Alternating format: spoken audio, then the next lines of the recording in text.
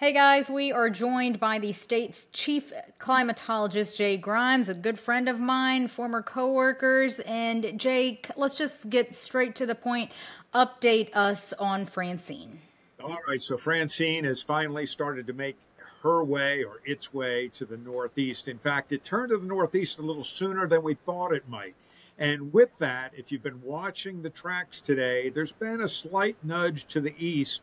And I wouldn't be surprised if we see another nudge to the east when the next track comes out from the Hurricane Center at 4 o'clock tonight. Now, I'm not talking about nudging it all the way over to Mississippi or Alabama, but what we are talking about right now is a cone that really has the Baton Rouge metro area in the crosshairs. And that's certainly a problem for the capital city. But this also means that the threats are going up for New Orleans as well. And if we see another little jog to the east, that'll only put New Orleans metro area, and that includes both sides of the lake, under the gun. The other story here right now is that we expect Francine to become a Category 1 hurricane this evening or tonight.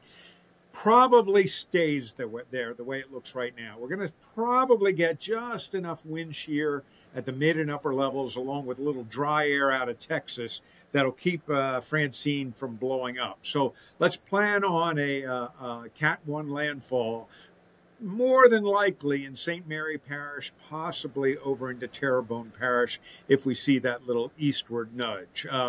What we're going to see tomorrow morning, the first of the tropical storm force winds are probably going to start to reach the coast a little bit after sunrise. So that's at least a little good news. It means that most of the big winds will be during the daylight hours. The worst thing that can happen with one of these storms is for them to roll in at At nighttime. night. So we'll get those daylight hour winds. The tropical storm force winds hit us probably in St. Mary Parish somewhere between about 8 and maybe 9 a.m.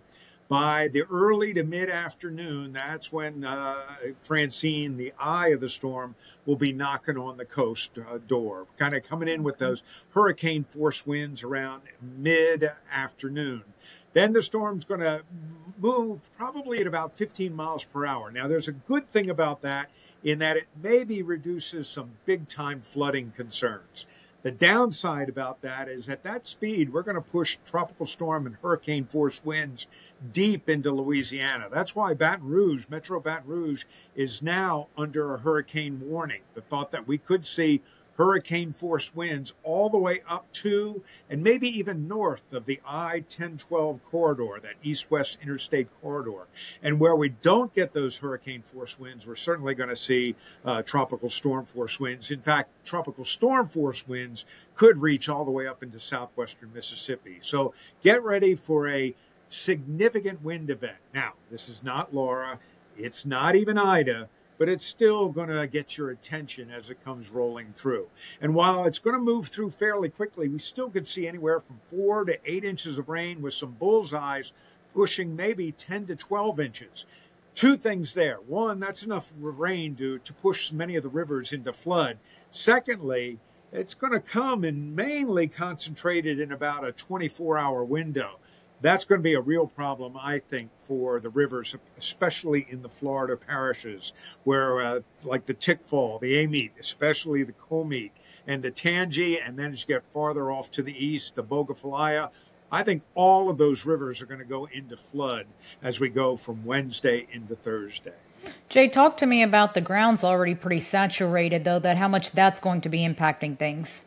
Well, that's certainly not going to help us any, but given how hard these rains are going to be and how quickly that rain is going to fall, the saturated ground really wouldn't have, even if it wasn't saturated, it wouldn't have a whole lot of time to absorb that heavy downpour of rain. So being saturated, being soaked in parts of the area, that will help those rivers rise a little bit. We've had a little bit of a break after that really wet spell last week.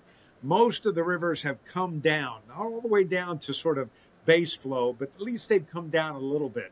But again, with anywhere from 4 to 8 and maybe even 10 inches of rain in some of these basins, I do think just about every river will go into flood. Now, the latest forecast for the Amite at Denham Springs keeps it below flood stage. I'm not buying that. I think it's going to go above flood stage, but not critically high. So for folks along the Amite, unless you're one of those people that's impacted by flood stage of 30 or 31 feet, if your impacts are above that, you're probably going to be fine. The Comite, that's a different story. I think we're going to see a flash flood on the Comite and see the waters rise pretty significantly there. And then as you go farther east, the Tickfall, the Tangi, they're all going to go into flood as they're going to be on the east side, the west side of the east side, the right side of that storm track.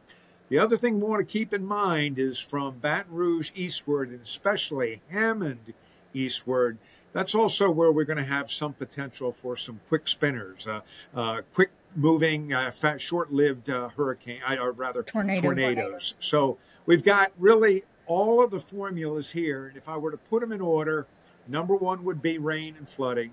Number two would be the hurricane and tropical storm force winds. And then number three will be keeping an eye on the potential for those short-lived tornadoes. I guess last question I have is, you have a lot of people who look up to you, respect you, and count on you. I guess your advice to the people. Well, first thing is, as we work our way through the afternoon here, if you haven't finished your preps, you've got this evening. I would strongly recommend you limit any time out on the roads tomorrow. Yeah, the morning in Baton Rouge is going to be fine, and anybody up near and along the I-10-12, the morning's going to be fine, but things are going to start to go south around midday. And we're going to get the rains in here during the morning anyway. And then by the afternoon into the evening, that's where you need to be home. You need to be done with your preps. And you need to think about, okay, can I get through 24 hours or so without having to leave the house? Because Wednesday, even into Thursday, stay off the roads. Thursday is for the emergency responders, for anybody that needs a little help. There's going to be some wind damage. There's going to be trees and limbs down around the area. Don't go sightseeing. Sit it out. Wait till Thursday afternoon into Friday. Things should start to settle down a bit by then.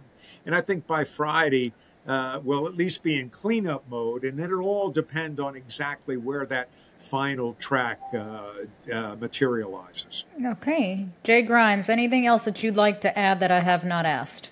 That's it, Karen. Just everybody out there, please be safe. Take care of your family, and we'll get through this just like we do every one of these storms. Jay, thank you so much for joining us.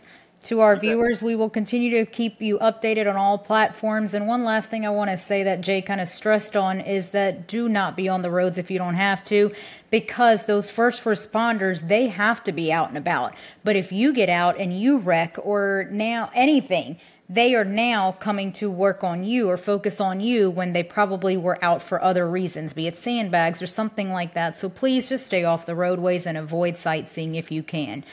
As always, we will continue to keep you updated on all platforms. Jay, again, thank you so much for joining us.